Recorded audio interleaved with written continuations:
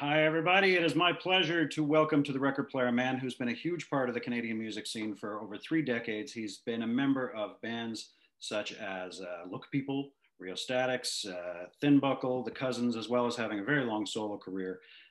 We, of course, know him best as songwriter, keyboard player, and guitarist and vocalist for the Grammy-nominated band and our very own Barenaked Ladies. Welcome to the record player, Mr. Kevin Hearn. Thanks for joining us. Hi, Scott. How are you? I'm doing okay. It's a nice sunny day, and that's nice these days. It is. It's different. How have you been during the pandemic? What do you do with your days? How do you spend your days when you can't really do much of anything else?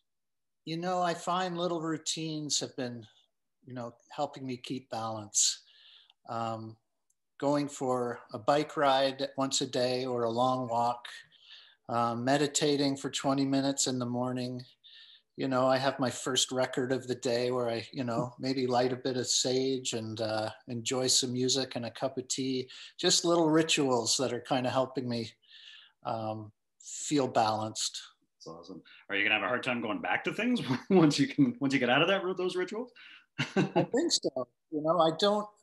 It's going to be so strange to walk out on a stage again and be in front of a large group of people. But I think the energy is going to be fantastic. And I must say, I'm not missing the traveling so much, being on an airplane all the time. And it's been nice to, have little projects, whether they're creative or not. Like, especially I'm cooking a lot more than I. That's awesome. So that's been cool. I think a lot of people, make jokes about getting away from their family. They're stuck in a house with their family, but I think a lot of us enjoy being, the extra time that we've gotten to spend. So sure. The first time I saw you perform with anyone at all was probably in the early 90s. I think it was 92, 93. Much Music, Daytona Beach with the Look People. You were there? I wasn't there. Okay. I wish I was, but like every other kid in the world watching it on TV. James B, of course, for anybody who doesn't remember the Look People, James B was quite the character. He was a different breed of cat, that guy. Look People weren't around. I think you were with the band, I think, for 6-7 years, I believe. 8 years. 8 years. Sorry, go ahead. Our cover. There. James B. And he went on to do some stuff. I think he hosted a show on CBC. Or no, you guys were the musical. Yeah, we were the pit band on the Ralph Benmergui show. Right, that's it. On the second season. And James is now a DJ on Jazz FM. Yeah. He has a new show called Jazz Gone Wild, and it's it's kind of cool. That's right. He was different for sure. Look People were kind of a if you were a Frank Zappa fan, I would assume that you'd be a Look People fan. Yeah, we were all often compared to Frank Zappa meets Dr. Seuss meets King Crimson. Oh, it was different. And we rehearsed a lot. We rehearsed initially in Clay Tyson's basement. He was the son of Ian and Sylvia Tyson. And we rehearsed a lot. I remember Clay saying, if we're going to be a band, I want to be known as the tightest band in Toronto. And we worked hard. And our arrangements, listening back to them, because I've been going through the old tapes and putting them into digital format so they don't deteriorate. But our arrangements were often just really stupid. Like in the first verse, we do 4 shots. And in the next verse, we'd make it 7 shots, and we'd have to remember all this stuff, but it didn't really matter, but we were tight and the music was interesting and adventurous. So I'm not knocking it. I'm just saying. Oh, great. It was fantastic. I remember that performance, and I remember thinking years later, when I looked at it the other night as I was going through some stuff for this interview, I saw it and I'm thinking to myself, you couldn't get away with doing that kind of thing on television now. Like Much Music wouldn't be able to do a Daytona Beach live on the beach kind of thing. That must have been a great like weekend or whatever it was. It was a lot of fun. I remember I got really sunburned. I also remember Kim Mitchell was there, which we were all excited about. We were quite young, and big fans, and of Max Webster and Kim Mitchell. And we actually covered one of their songs in our shows called, it goes, "No matches, no cigarettes." Do you know the one I mean? Dun, dun, dun, dun, dun, dun, dun, dun, dun, dun. I know the tune, yeah. I can't remember. I'll remember. Toronto Tontos, that's what it's called. Oh, yeah. Yeah. My class So Kim Mitchell was there, and he said to us after our set, he goes, "Wow, I thought you guys would be kind of jokey, but you're actually all really good musicians." And that was a real huge, compliment. And on the flight home, I sat beside Denise Donlin on the plane. Mm-hmm. And I was just sort of finding my way in the music business. I was still, I joined the Look People when I was in high school. Yeah. I was skipping classes to drive to London, Ontario to play at Call the Office. And sitting beside Denise Donlin, who was really cool and really nice. And I remember her just asking me what kind of music I was into and what I wanted to do with my career. And just one of those people you meet along the way that makes you feel comfortable and makes reassures you that you're going in a valid direction. That's great.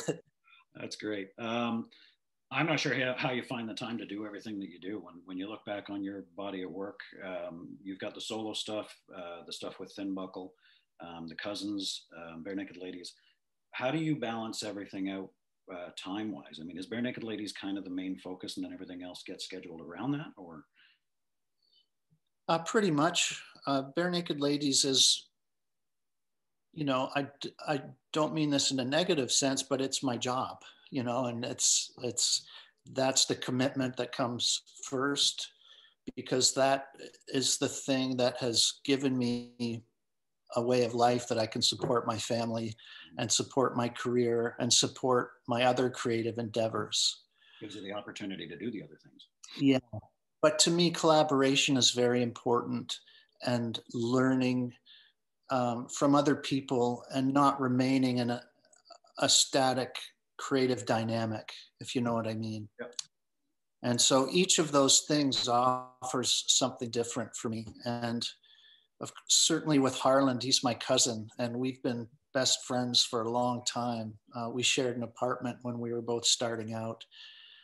The Rheostatics, I've been playing with since before I was in Barenaked Ladies. So these are kind of relationships, and certainly Thin Buckle is made up at the core of the rhythm section from the Look People, Chris Gartner and Bob Scott. So they're relationships that continue through the years for me, and I'm very dedicated to them, and they're all important to me. And I do love and enjoy the Barenaked Ladies as well. Mm-hmm. You joined Barenaked Ladies in, I think, 94, 95. When you joined, you were there essentially for the touring aspect of it. Did you know at that time that you were going to be a full-time member of the band, or was it kind of a long audition? That I was contacted by the band, and they said, "We don't really want to do auditions. We are hoping you will come and do a 2-month tour with us." Mm-hmm. And without saying it, I think that was my audition. Mm-hmm. Because I think musically they'd seen me play. They were big fans of the Rheostatics, who I was playing with. They were big fans of Corky and the Juice Pigs, who... was I, by the way. They were fantastic. I was playing with them as well. So they knew me. But I think they wanted to see how I functioned within the context of, the personality and the humor and traveling. Being in a band is, as much as it is about being creative and playing, it's also about, can you have a meal with this person, or, personalities. Yeah. So I did a 2-month tour with them. And after that, they asked me to join. Your first record with the band was Stunt. My Spectacle, I think, was the first. But... Yeah. My first studio record was Stunt.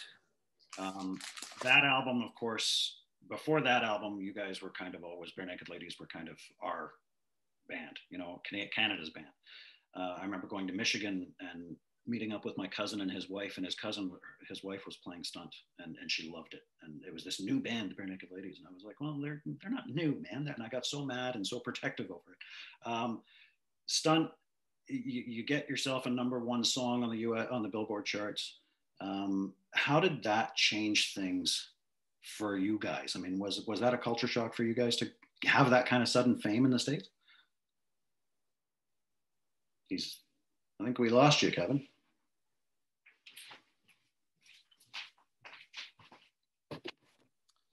Well, I'm going to be a nerd and show the album. You lost me? What? No, I think you're there you are. Scott? We got you. We got you back. You there? There you are. Oh, album. Yeah. Yeah.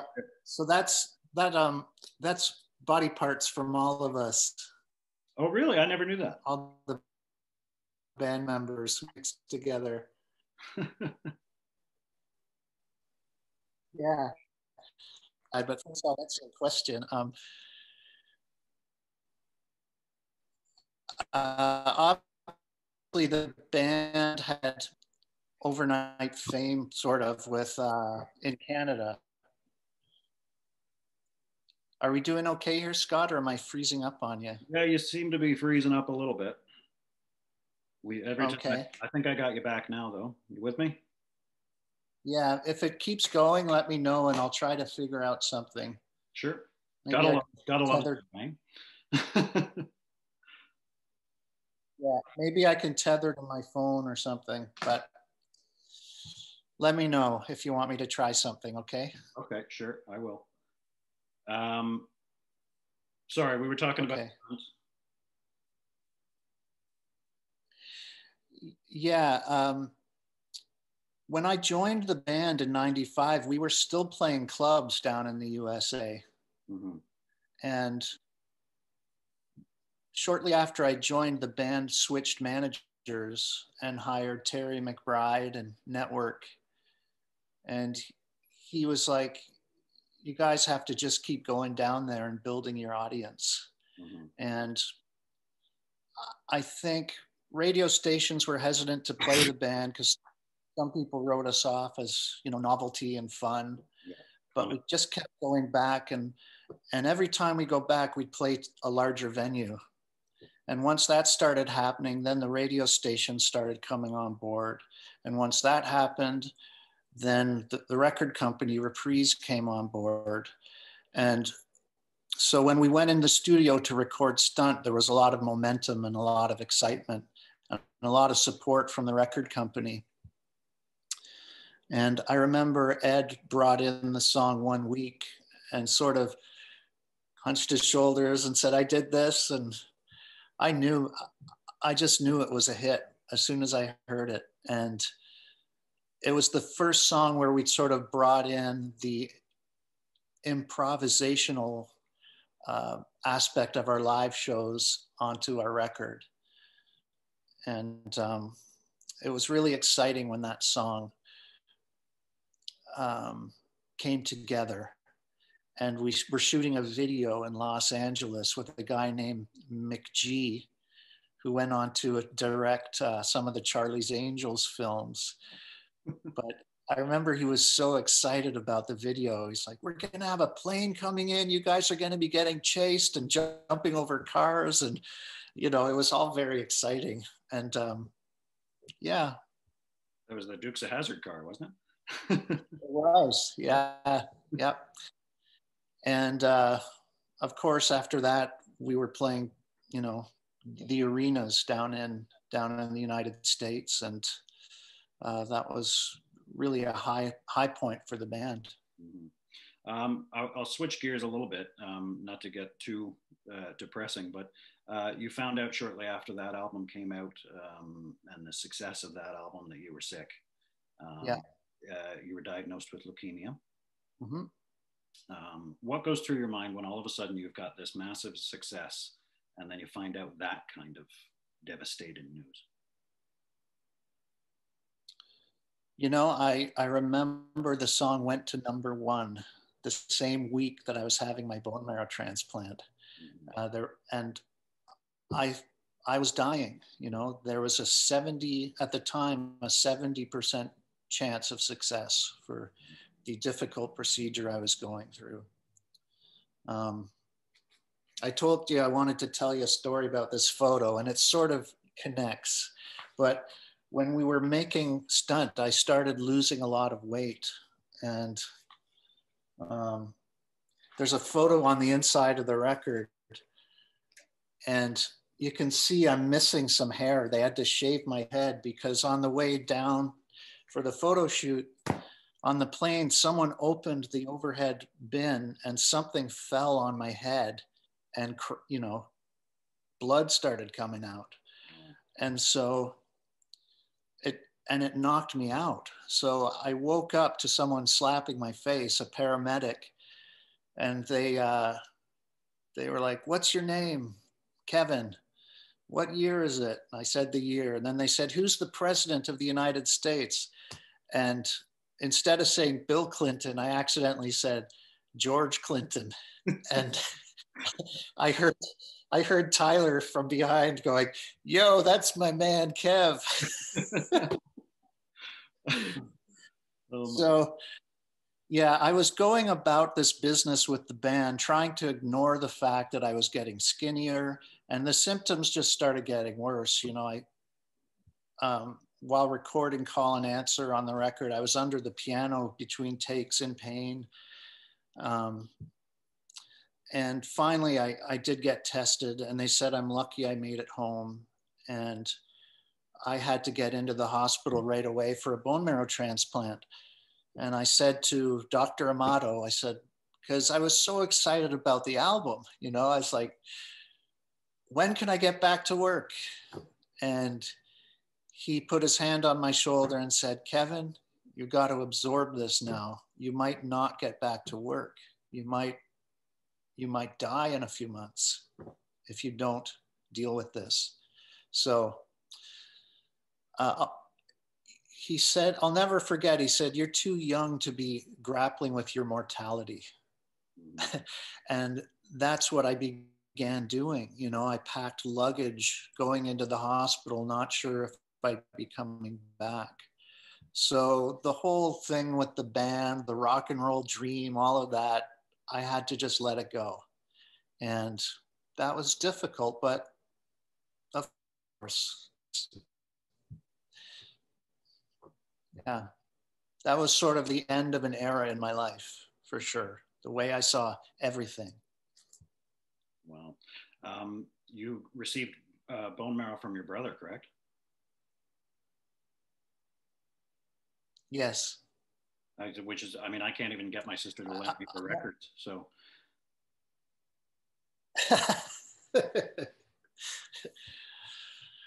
Yeah, I never forget. I told all my siblings they had to get tested, or asked them if they would get tested. And my brother Sean, he had a smoke.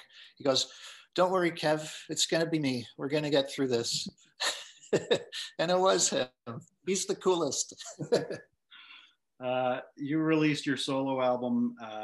It was a Thin Buckle record, I believe, H-Wing, right after you got better. I mean, a lot of those songs were quite personal. You wrote those while you were in the hospital. That's correct. Yeah.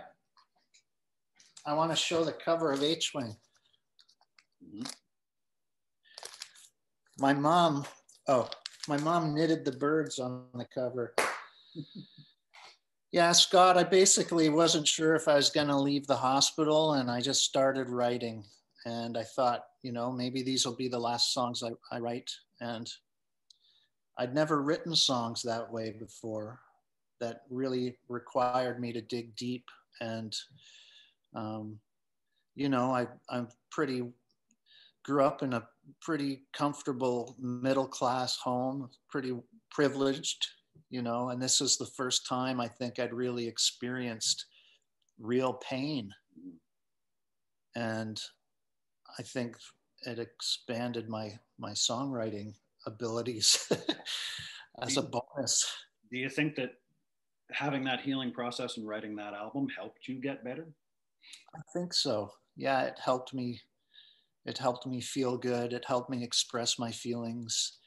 And it eventually helped me connect with the people who helped me make that record, Chris Gartner and Bob Scott from my old band, The Look People, Martin Tielli from the Rheostatics, Michael Phillip of Voivoda, and the engineer and who owned the studio, Jeremy Darby, who it turns out had been Lou Reed's sound man for a long time, and he introduced me to Lou Reed. Which I'm going to ask you about, obviously. Yeah, but that's the power of that record in my life. You know, it led me to that whole trajectory. So many other things. I'll mention Lou Reed now, since you've taken us there. You got to tour with Lou before he passed away for a few years. You were in a part of his band and his touring band. You were his musical director, I believe, for those years. Yeah. What kind of a dream job was that? And you answered my question, how did you meet Lou Reed? But you met him through that process, through the H-Wing album? I'd met him over the phone before. When Barenaked Ladies would go to the Reprise head offices in Los Angeles, we'd always ask Howie Klein for the latest records that weren't out in the stores yet. And I said, Howie, do you have Lou Reed's new record, which was the Ecstasy record? And he said, are you a Lou Reed fan? I said, oh, he's my hero. And he was. You know, I had his picture up in my locker all through high school and played all his songs. I knew every single one of them.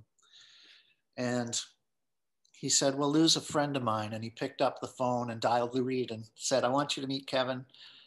And I met Lou over the phone and told him how much I loved his work and how much it had meant to me all through my life.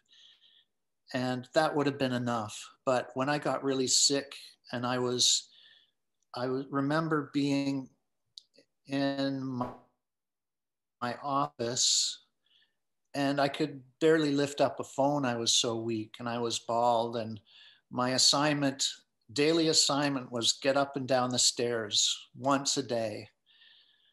And I remember lying there and hearing a message come on my computer, and I looked and it was an email from Lou Reed, and it said, hey, Kevin, I hear you're not doing well.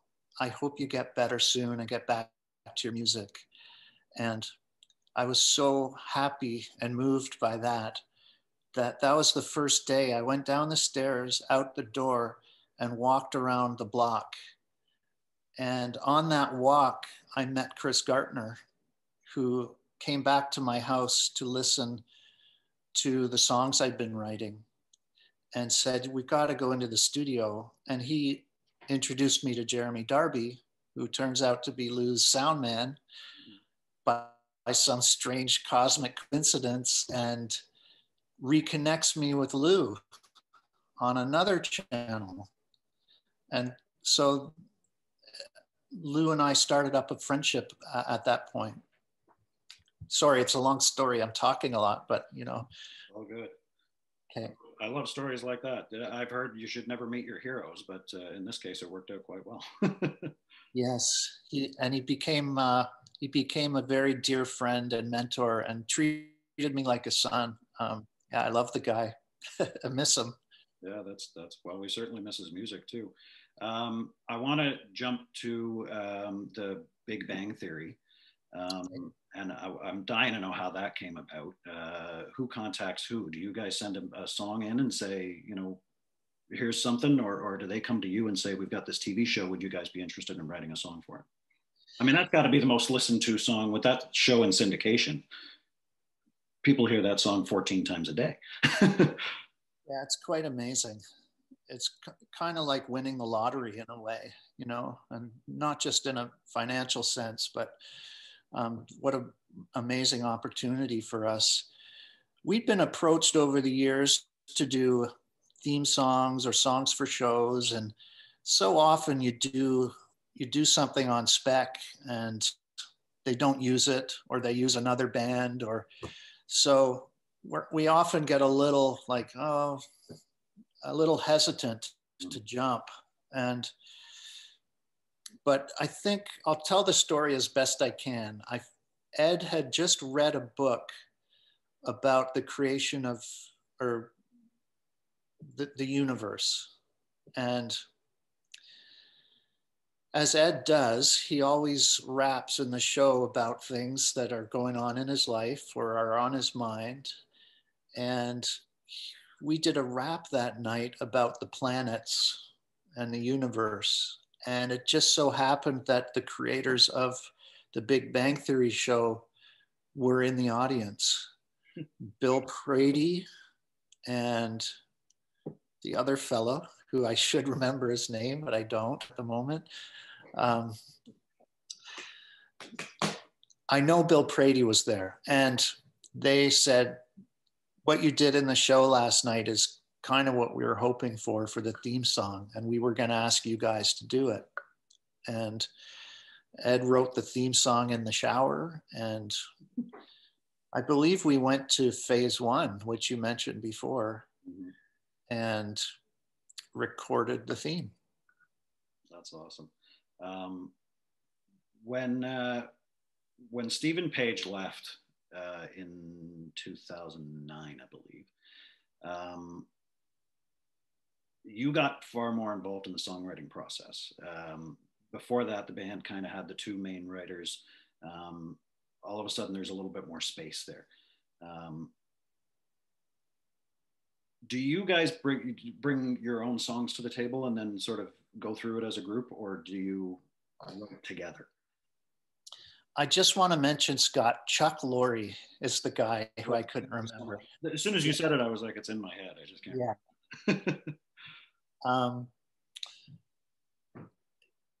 Yeah. Before Steve left, I did write songs. I did write one for Stunt, but I think the idea of me contributing songs was still a little too fresh. And but once I was firmly entrenched in the band, I started writing songs, and usually Steve or Ed would sing them.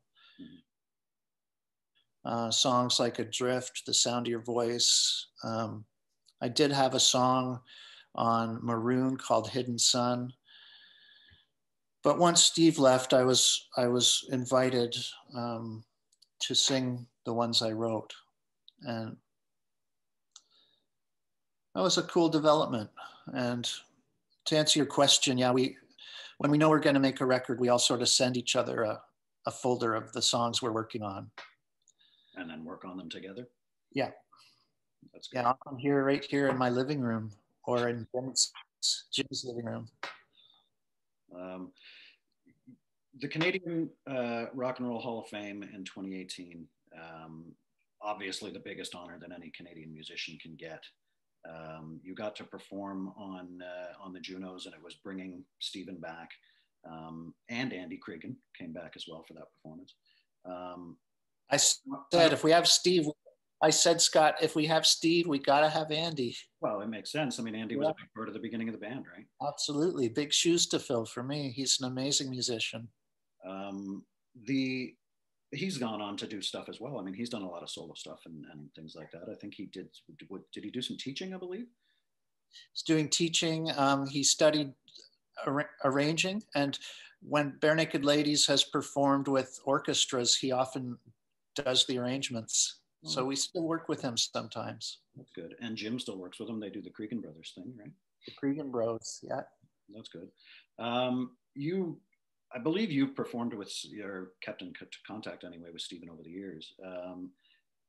Was it awkward that night or that week leading up to it to have all of you kind of back together? Obviously, it was emotional and different for each of us, because we each had our own relationship with Steve as well as our group relationship with Steve. But we went in deciding that we were going to embrace the evening, put those things aside, and enjoy the evening, because we all felt connected to it as a group, and including Steve. So we put that aside for the evening, and it was harmonious. Did you leave thinking that was fun, now back to Barenaked Ladies as they are now? Or has there been any kind of, door left open for any kind of reunion in the future with Stephen? or you working with Stephen directly? Well, I'd say never, but you know, we're pretty focused and happy with where we are right now. And I think Steve is too. Mm-hmm. So, yeah. I mentioned about Lou Reed. You guys have also worked with Kim Mitchell. You've worked with Sarah McLachlan. I absolutely loved the work that you wrote with Carol Pope, the Resist It. That was a phenomenal song. That project must have been great to work with. I met Carol a long time ago down the road, and she's just a wonderful person, great musician. How did that come about? Carol's one of the coolest people. I'm honored to be her friend. Shortly after Lou Reed died, I was approached by Ron Skinner from the CBC, who asked if I would direct a celebration show for Lou Reed, which would be a CBC presentation and filmed as a concert at the Glenn Gould Theater. And so I began making a list of people who should be on the show. And of course, Carol Pope came to mind. And that's the first time I worked with her. She did a version of I'm Waiting for My Man. And we just sort of hit it off and felt comfortable around each other. And she said we should do some more stuff. And so the next time was in Los Angeles. She happened to be around while I was recording with my cousin Harlan Williams. And she came to the studio and recorded some ad-lib stuff with Harlan. And as I got more comfortable with her, I was working on a song and I just had a melody and a piano part, chord progressions. And I said, Carol, I had an idea. Do you want me to send it to you? And she said, yes, please. And she sent it back with her lyrics and vocal for Resist It. And I was like, oh, okay, we're going here with this song. All right. Quite political, but cool. I love it. For you, I mean, anything that I had ever heard from you hadn't quite touched that ground yet. So. No, you're right. If it did, it was usually very subtle. But this was really like in your face. Yeah. And I loved it. It felt good. I'm going to just ask you just to wrap things up. I'm going to throw some quick questions out there, some rapid fire questions. Okay. First of all, I mentioned the cousins. You've mentioned Harlan Williams a few times. For those of our members who may not know, which I doubt, Harlan, and I'll be honest with you, I didn't know until you started doing the cousins records that you were actually really cousins. I had no clue. Yeah. Harlan Williams is a comedian and an actor. People would know him from Half Baked, Dumb and Dumber, Something About Mary. Is that, I mean, it's funny stuff, but it's also good. I mean, I would never in a million years have even known that Harlan Williams was a good singer or a good musician. He's a great singer. He is. He really is. He's got a great voice. It's funny because he wanted to make a real like rock and roll record. He wanted to be a musician, and I wanted to do some funny stuff because you're hilarious. And so we sort of met halfway, and it's kind of like Ween or something to me. It does remind me a lot of that, to be honest. Yeah, so it's seriously done, but there's really funny moments, I think. What's your favorite Barenaked Ladies album that you've appeared on? If you have a favorite. Gosh, I really like I like Fake Nudes a lot, which is our last record. Just I felt like everyone brought good stuff to the table and sort of started becoming the band I felt we could be, you know.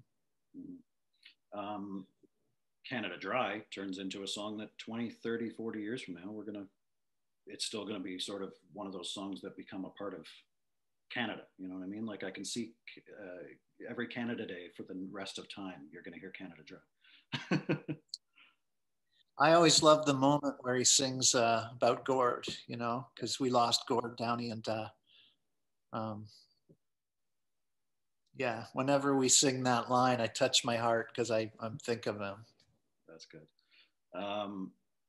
Is it true, and I ask this because part of it frightens me, but is it true that you guys record one song off of every record completely nude? And why? I got a photo for you, okay? Don't be scared.